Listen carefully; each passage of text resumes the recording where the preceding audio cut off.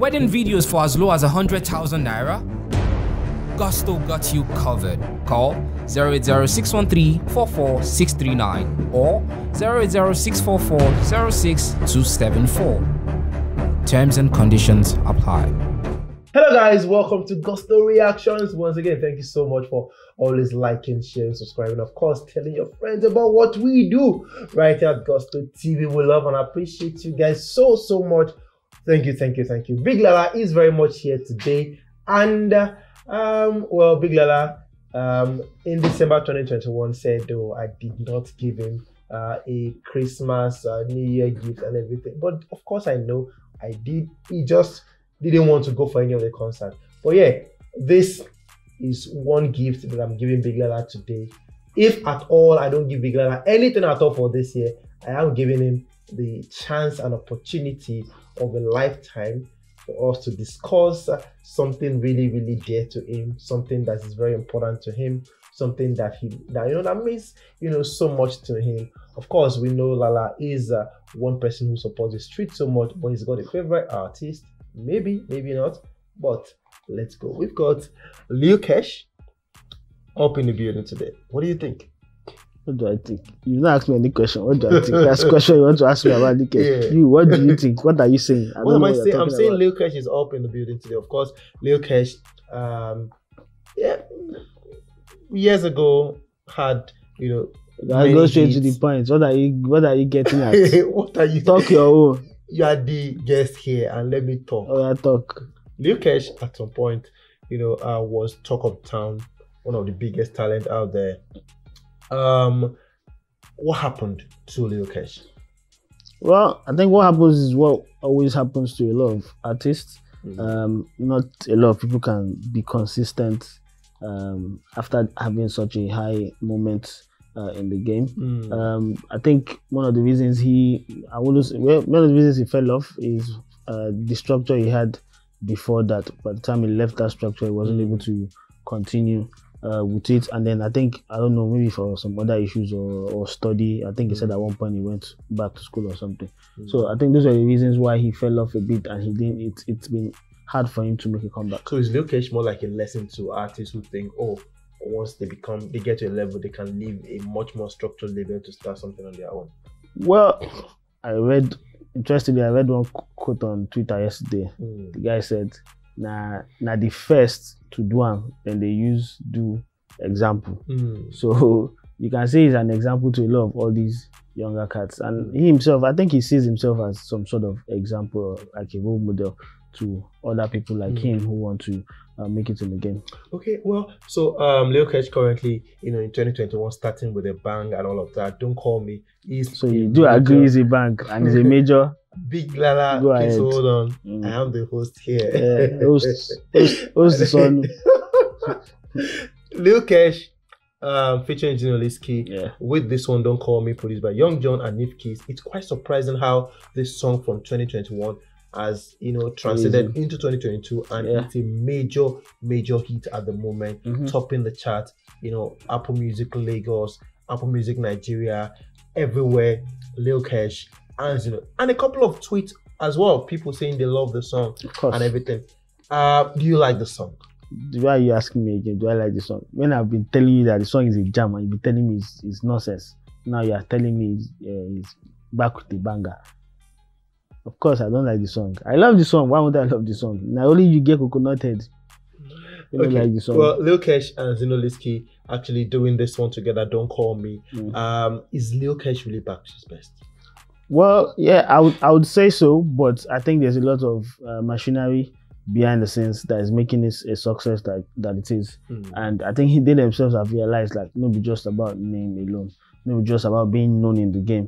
You have to put serious funds behind your music. And a lot of these guys are now doing things the new way. Like this, you have to always update yourself with how people promote music these days that make songs everywhere, go viral and everything. That's exactly what they've done with this song. This song was released middle of December, or thereabouts. It was released in December. And I think they were watching the beat and said that it wasn't moving, and they started pulling out the big box, getting the right people to jump on the song. They went with dancers, went with TikTok influencers and all those things. And here we are, and doing like late December to first week of January, this song wasn't on as much playlists on Apple Music. So that means they were driving enough traffic outside of the DSP itself that the DSP now got to notice. Now, if you check the song, you now see it on several other playlists, and that's some of the ways where you can get the attention of these DSPs. Drive traffic to your content, and Lil Kesh was able to do that with the use of influencers, and here he is. So is this more like easier to stay, or you think this is a fluke? No, I don't think this is a fluke. I think last year, we talked about 2 other songs he released that time, which I felt were good songs. But this is really good because this is the first time in a long while, that this Lil Kesh is going to make the most streamed song on any DSP. Yes. And then he worked his way there gradually. You could see the rise. It was going up until he got to number 2, and I think he felt it, and then the noise just intensified, and every other person was just jumping on it. And before you know it, it's the most streamed song in Lagos, the most streamed song on Apple Music in Nigeria at the moment. And everything. And how would you rate Zinoleesky's influence on this song? You are the one that thinks this is solely based on the Zinoleesky influence, which I don't think it is. I think it's a joint effort, and they both brought their A game to the game. But then again, without the main big bucks spent in promoting this song, they are not. It's not getting to where it is. Whether it's Zinoleesky that is there or any other artist that is there. So you think the song is not good enough to actually get there on its own? What are you saying? How many songs are good enough to get there down without some form of promotion? Everybody. I'm asking. No, I'm telling you. You should know what I'm saying already. Everybody knows what goes into promoting music, and usually content has to be good. Content is good, and you promote wisely, you would always get a desired result, which is exactly what Lil Kesh and Zinoleesky are getting. Okay, so what do we have for a Lil Kesh and the music in 2022? This is a good start and everything. Are we going to have this kind of consistency, this quality of song throughout the year 2022? I think the consistency for them has to be their pockets. They have to consistently push money out to promote this jam. You know for a fact that when you feel it and you see that more people are feeling this jam, you come out of pocket and do it. The Carlo Banks did it with Ozumba. Yeah? When he fell down, it looks like I have a serious jam here. He came out of pocket and started spending big to promote it, and with even all the money, did he touch number 1 on any DSP? But at least people know about it, and everybody know this is a solid jam. Sometimes it's not just about the song being solid. You need to put it in people's faces. So that's where the consistency has to come in. Content, I think, would always be good from a Lil Kesh, and I think more of this will do him good in 2022. Okay, and you're expecting that from him in 2022? Of course, I'm expecting that from him. It's been a while that someone who had left the scene had come back and now made a solid comeback. It's been a while. This is solid. It's solid. You have to give it to him. Visualizer for the song itself is over 1.5 million views on YouTube in just a month, and you can see Lil Kesh is back for good. He's always been back since a long time ago. Since he made that first attempt back with the Naira Marley, Okpo, yes, Okpo, and then some other ones that he dropped. Love Like This. Love Like This. That was from the album. EP. So I think he's been working hard. So this is the result of his hard work. So what exactly is the issue with? This song is really, really big, but the artist himself is not getting talked about enough.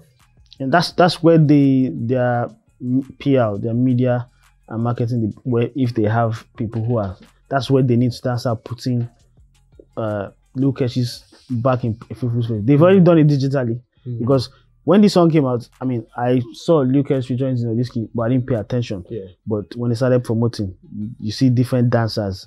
The one that struck me the most was this comedian Kata Efe and all these slim dancers, Cloud Dipson. They jumped on it and they did a craziness. That was the first time it clicked in your head. I went, okay, this is the Lil Kesh, and you start listening and enjoying it.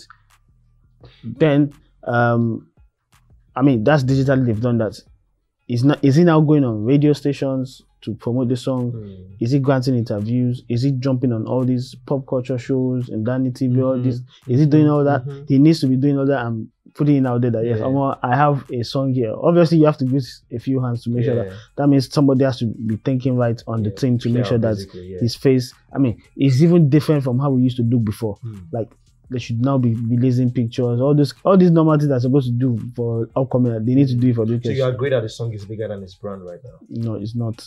That's your thoughts. please share your thoughts with the team. Okay, let's have your thoughts. No, share explain what you mean to them. No, now. I think the song is much more known than people knowing that it's a Lil Kesh song. Something they worry you. A Lil Kesh that if you mention Lil Kesh anywhere today, anybody knows. No. What I'm saying is the song is more popular than the current brand that Lil Kesh has now. The level of brand. If Lil Kesh was an upcoming artist, I would agree but with you. Hold on, you just agreed that he needs to do more show. He needs to put his face out there and everything. People know the song. And you think they don't know it's Lil Kesh? Okay. This song is very think about it. They don't know it's Lil Kesh. Well, see, the song has more leverage than the brand. They don't know it's Lil Kesh. Okay. Yeah, just the cap, the talk nonsense for you. Lil Kesh, and Zinoleesky. With that one, don't call me. Let's have your thoughts. What do you think? Is it a hit or a miss? And is Lil Kesh really, really back for good on this one? Is this going to be the start of a great, amazing things for him in 2022? I just done the chill every day like ice water. Both cruise every day on top water. Nobody go borrow you umbrella on a rainy day.